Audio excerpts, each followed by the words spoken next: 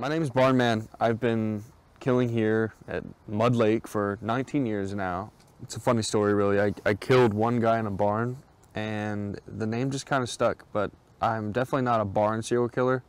I like the swamps and the forest mostly. That's really where I kill people. But really, aside from serial killing, my real passion is woodworking. Here's just something I've been working on here.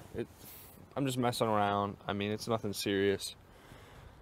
Maybe 3 days in, but honestly, I could do a lot better.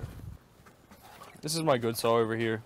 I use it for a lot of things, but yeah, it's got blood on it, but that's not my blood. It's somebody else's. I can assure you that. I'd never.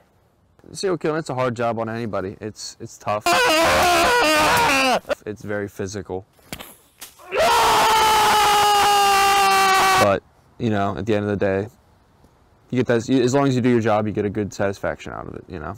Especially what I like to whittle is mostly just little birdies, you know, adorable little birdies, you know, because it's pretty peaceful, you know, once you finally kill somebody, you hear the little birdies tweeting everywhere. It's nice. I love it.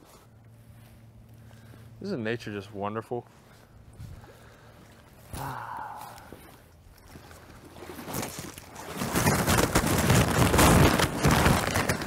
I haven't been caught yet.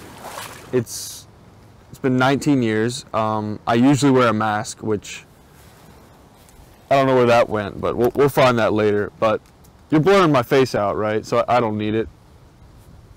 We're good, okay? Yeah, we're good. I like using this one. This is a medium grain, 180 grit.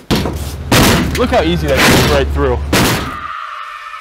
You know, don't let society tell you what's right and wrong. You decide your own future. And if you're passionate enough about something, you know, talent will bloom.